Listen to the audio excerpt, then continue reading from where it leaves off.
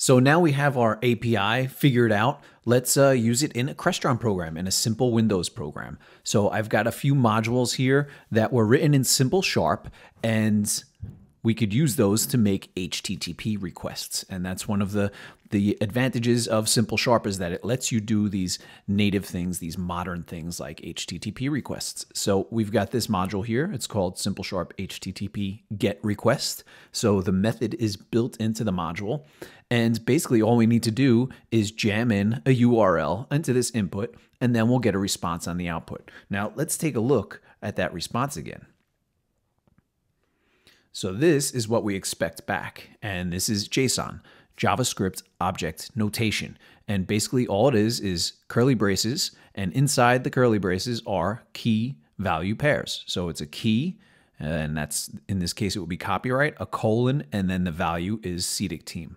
And this API puts some carriage returns in there. That's not always necessary. And we see that the next key here is date. And then there's the date. And then after that, there's explanation. So these keys will always be the same: copyright, date, explanation. And the values will be variable. So how do we parse those out? Well, I've got a module for that in here as well too. And you'll see it's called Simpl Sharp Parse JSON.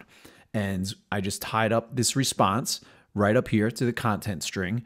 And then the key will also do in Simpl Debugger. We'll enter different keys here and see if it spits out a different value. So let's compile this, upload it, and see how it works. Okay, we've got our program loaded up here, and here are our signals. So let me grab that URL again.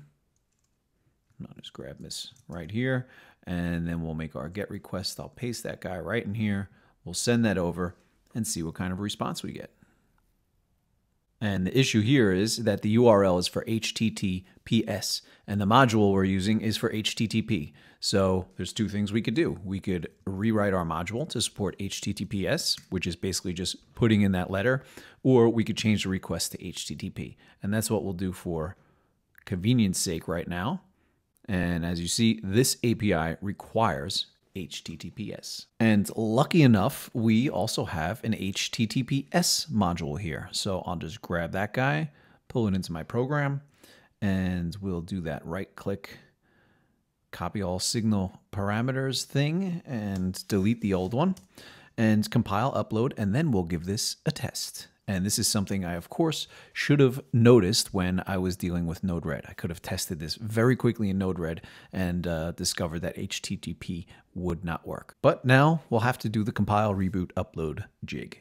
So now we've got everything uploaded, and we'll go to our GET request here. That's the input to that HTTPS module. And we'll paste our link in there, the URL, and we'll say send. And you see we get on the response our JSON object.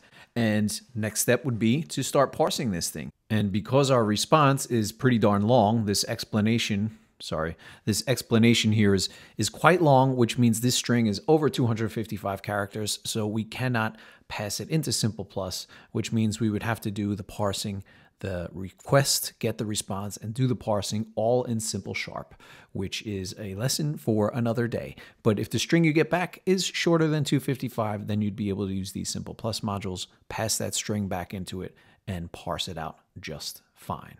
All right, hope that's helpful.